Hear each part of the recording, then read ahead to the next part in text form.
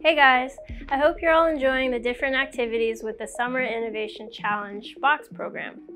My name is Erica and I work at NSWC Dahlgren Division as a biochemist. At NSWC-DD, we pride ourselves on technical excellence. We are a product-focused and mission-driven organization. That means I work with a team of scientists and engineers to tackle problems that military members might encounter in the field so that they can do their jobs to the best of their abilities.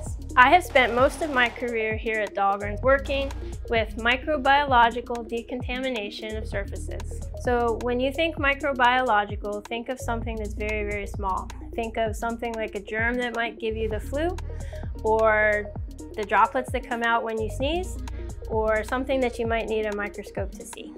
Surface decontamination is essentially a process which will remove from or destroy a contaminant like bacteria, viruses, or toxic chemicals in order to make them safe to handle or work on. My group works to make decontamination of ships more materials friendly. That means that whatever we make to give to personnel on ships has to be able to be used without destroying the materials, namely metal, the ships are made of. Right now, bleach is the most effective way to decontaminate surfaces that may have bacteria or viruses on them, and bleach is very corrosive. So when something is corrosive, that means it eats away at another material. So when I'm talking about an acid, if I put that on, say, a metal, it will start to eat through the surface until it gets all the way through. The stronger an acid is, the faster that it will get through that metal, and that means it's more corrosive than something else might be. Bleach is corrosive because it is known as a strong base. It has a pH of between 11 and 13 on the pH scale. pH is a measure from 0 to 14 of how many hydrogen ions are in a solution. The more hydrogen ions you have, the more acidic something is considered to be. Water has a pH of about 7.0.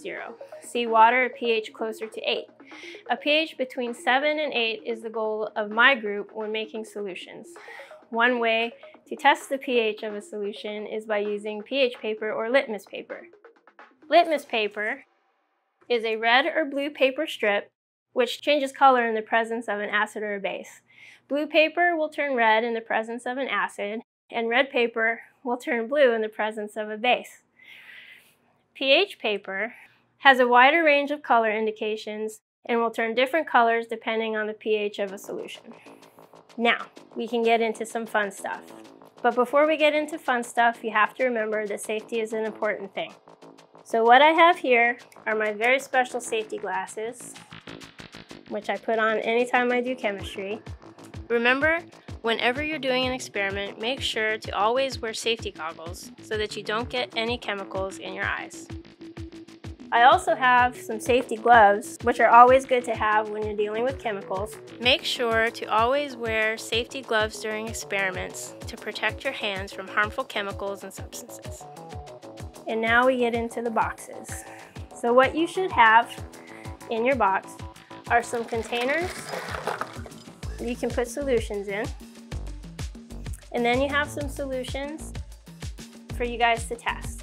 So what I have here is some water, acetic acid, which you might know as vinegar, orange juice, calcium carbonate, which are basically antacids that I crunched up and put into the water, apple juice, hydrogen peroxide, which you can get in your medicine cabinet, and then I also have salt water. The last thing I have is detergent, which is basically just laundry soap put into water, which is slightly basic. So now you have your solutions. You should also have ready-made pH paper.